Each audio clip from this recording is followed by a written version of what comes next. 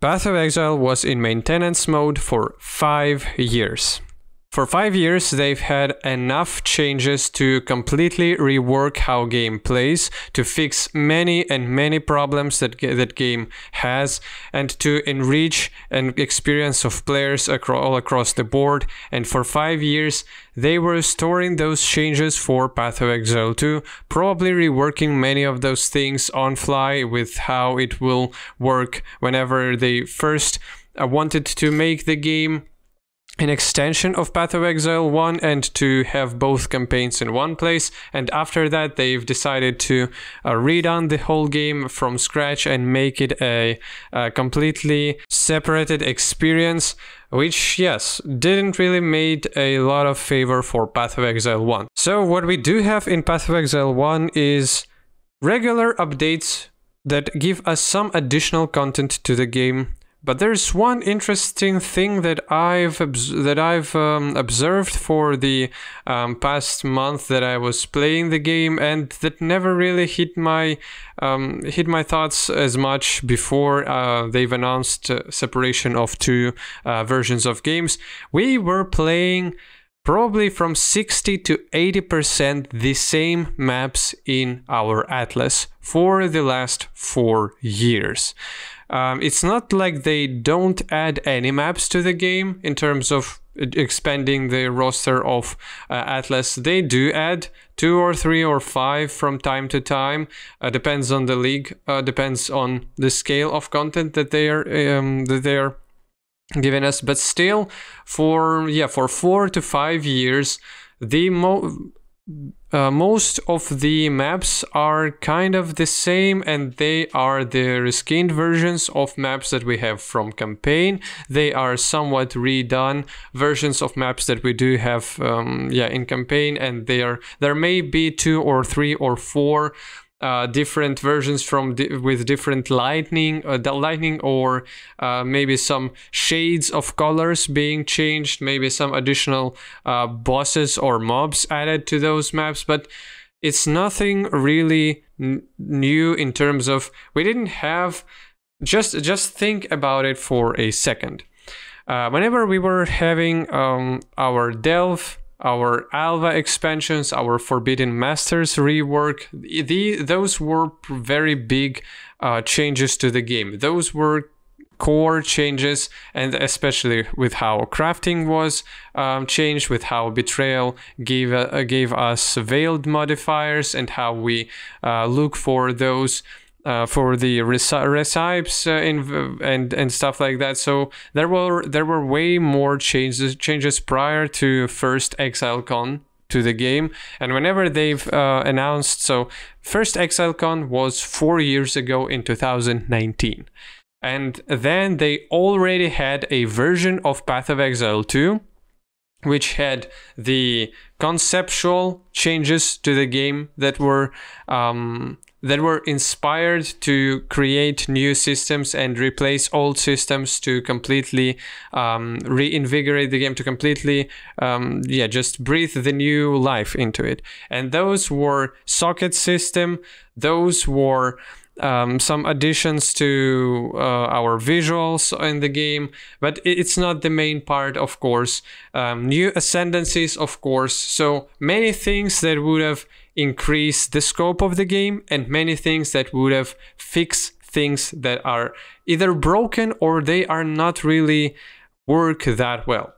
Okay, and for 4 years, and why do I say for 5 years we do have a maintenance mode? Because prior to the announcement of Path of Exile 2, of course, developers already had in mind the systems that they are gonna introduce on the ExileCon itself. So the beta, or not the beta, but demo version of Path of Exile 4 years ago already existed and already have been coded, which means that the idea of them replacing sockets, replacing link systems, and completely removing it from the items was already in their minds prior to that, so closer probably to 5 or more years.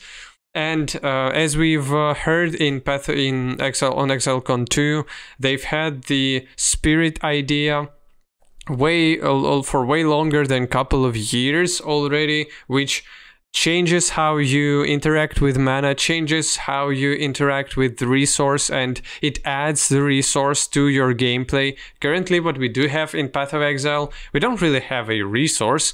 We either do have an infinite resource, or we are struggling with our resource and we need to find a way how to have an eternity of our mana being available for us. So basically you either go for Eldritch Battery, or you go for some crazy life leech, mana leech, or you go for crazy mana regeneration rate, and you want probably to reserve most of your mana, or you go with life tap and you use your life instead of mana, even if you are gonna lose some damage for that.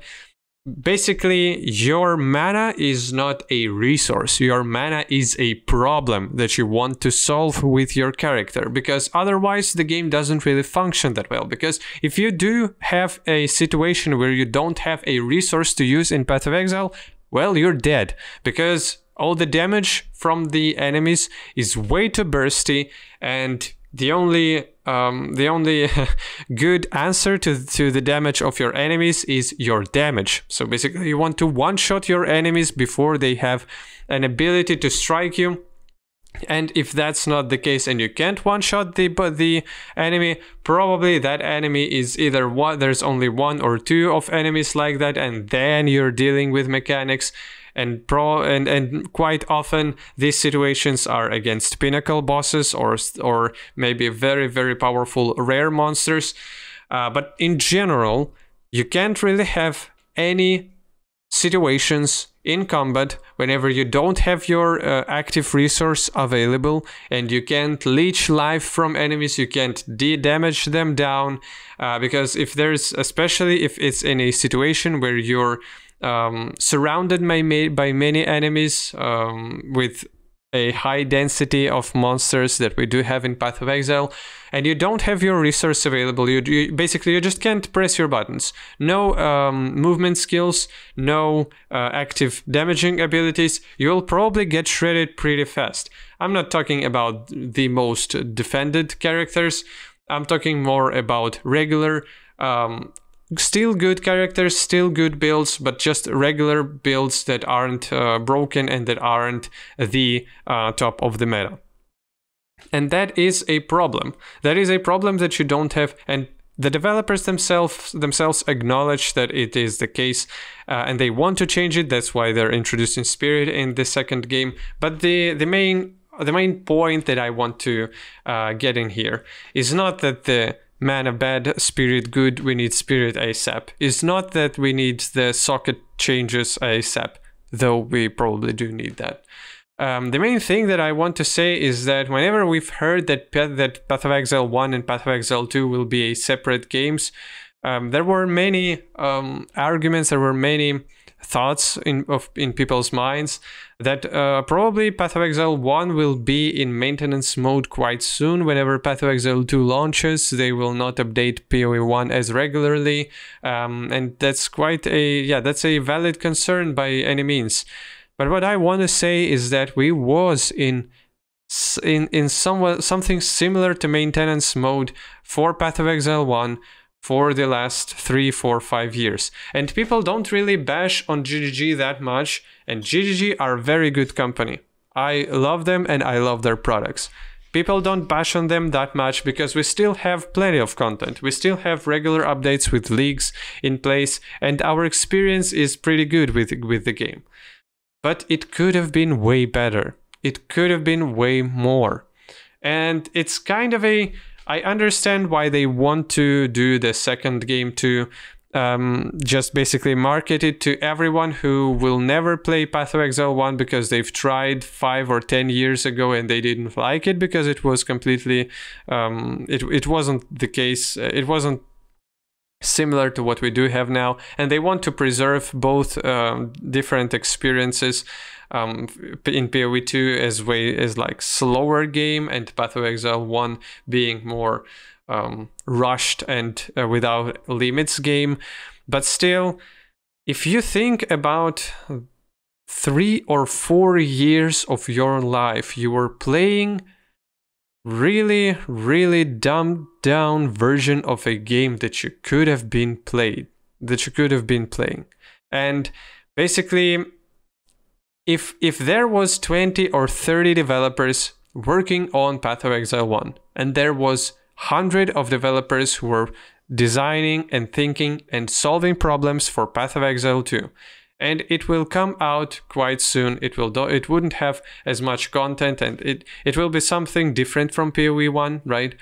But for these years, Path of Exile 1 wasn't really shining as bright as it could have been. And to be honest, I'm okay with how it was. But I would have played this game way more if there was many new maps. If there was real extension to the endgame system, and not just one or two or couple pinnacle bosses with some uber versions with a fresh league mechanic. It's all good. I love that they able to pump so much content with such a little team, with such a small team devoted to the game. And I know that they've expanded this team for Trial of the Ancestors and for the next league. So they've taken some people out of PoE 2 and relocated them or something like that. I don't know exactly how that works in PoE. Of course, nobody knows for sure. But they've said that they've dedicated more people to it. But still, the quantity of updates and the quality of updates was more than okay. But the thought that we were playing in same areas, in same locations, in our end game for more than 3 and 4 years for now, and we've had only a couple of new maps every league. We've had only 2 to 3 to sometimes 0 new skills every new league. Whenever we could have had many problems solved in this game if more designers were, and I'm not talking about people who are making rigs or 3D models or stuff like that. I'm talking about someone who actively changes balance and changes systems in PoE 2. If some effort of those people or people who do work like that was on Path of Exile 1 and on resolving problems in PoE 1, I wouldn't be burnt out from the game as fast as I was all these recent years. And I was stuck with the feeling in the game whenever I was... I'm playing SSF quite much. I sometimes play hardcore SSF and I sometimes play softcore trade.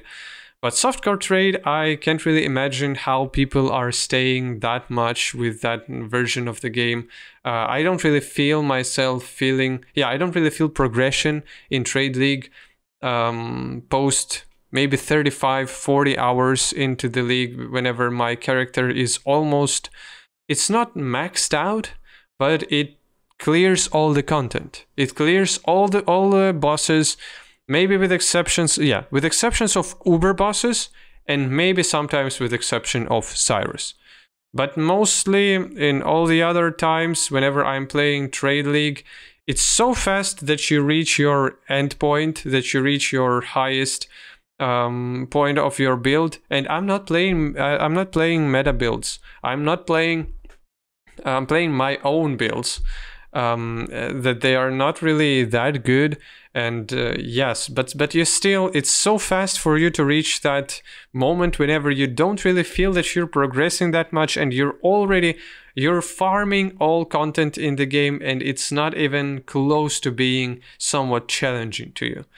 Whenever you play in SSF or in HCSSF, situation is a bit better, but even in regular solo self-found without one death only, it takes me something close to 70 to 80 hours to clear everything on one character without Uber bosses. And Uber bosses, to be honest, for me, they don't really feel like a new content. Yes, I understand that's a benchmark for your build and it's cool and all, but it's not new content. Whenever you've killed all pinnacle bosses, you've killed all the original content that game has for you to beat. Uber versions are just 70% less damage taken by boss. It's just for you to ramp your numbers up. They do have some additional tactics and stuff, but it doesn't feel like you're completing something new. You're not in new locations. You don't fight new enemies. They look the same as their regular versions. You're not progressing. At least I don't feel the progression that much. I don't know if people are the same in this term like as me, but still I feel burnt out from the game after my first character on SSF, even after 70 to 80 hours. And I understand that it's not the combat that drives me out of the game. It's not the feel of the game that doesn't have anything interesting inside the game. It's the samey things that I can do with my builds. Even though there's a bunch of different ways how you can build your character, many things like resource management, like your defenses, are being pretty samey on many different characters. The way that you build your auras, the way that you build your armor, evasion, spell suppression nowadays, all these systems were in similar place for minimum a year. Your mana problems were in the same spot for minimum 2 years. And I don't feel the new feel from the maps that I'm completing, because yeah, I've seen them all for so many times. There are not many of them new being added every single time, every single league. So yeah, I just think that yeah, the maintenance mode was upon us, and maybe it will be better now. So yeah, thanks for watching. Have a good day. Bye.